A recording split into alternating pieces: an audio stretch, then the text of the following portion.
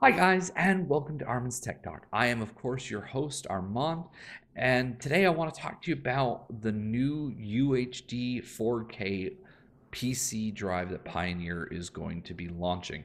But before I slip into that, I actually just want to apologize to you guys out there for not being around posting the Mass Effect videos and other content to the channel. Over the past month, I have actually been battling with bronchitis. I did go and see doctors the other day, but it's become increasingly hard to breathe. And when you get somebody squeezing on your lungs like like you're pushing air out of a sandwich baggie, it gets a little hard to talk. So it really wasn't possible to do the videos. So I want to apologize. I want to thank you for continuing to support me. And now let's go ahead and get into the content. So Pioneer has announced two ultra high definition Blu-ray drives, which will launch limitedly in Japan in February, with a later date to come to the United States.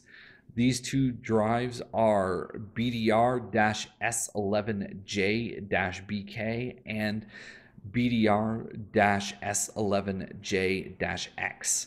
The latter of those two drives is going to be a more premium drive. It's going to have a flat cable, a glossy front finish, some anti-vibration technology built into the drive, and both will come with Cyberlink's Power DVD 14, which that software itself will eventually get an update to support HDR.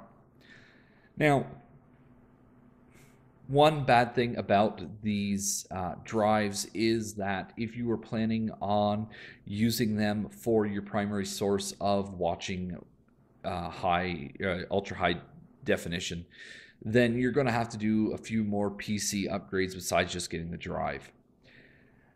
It is noted in the announcement that to run this, you are going to need a Skylake processor. Of course, those are the processors that Intel just launched this past January, early January at CES. I am, of course, curious at this point if the Skylake X will actually support the drive, being that this processor is yet to be released and won't be released until sometime in the June, July, August timeframe. Of course, with that release as well, they will have a low-end Skylake X.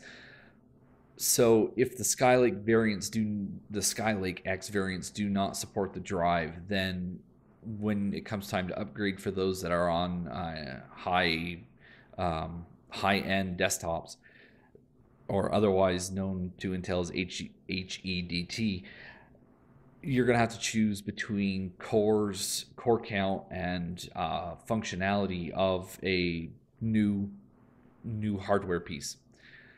So that could make life a little difficult if they don't support it going forward. Of course, we do have 150 plus titles, which of course will run in the drive, but those may still also need software updates depending upon Gamma and Chroma and whatever else is going on. The graphics card you'll need to support the HDR10 that are in the disk is most likely, and I can't say this with 100% confirmation, so take this with a grain of salt, is a NVIDIA 10 series or Polaris by AMD. So, are you guys going to put a UHD Blu-ray player drive in your computer? Does anybody build home theater PCs anymore that contain drives? Let me know in the comments below. Like this video if you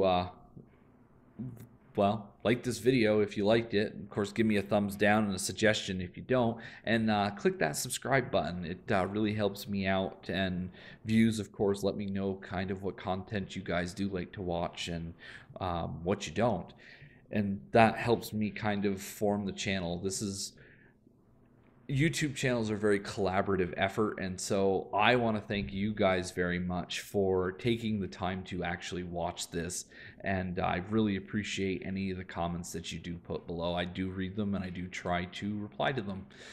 Anyway, I want to thank you again, and I will see you guys in the next video.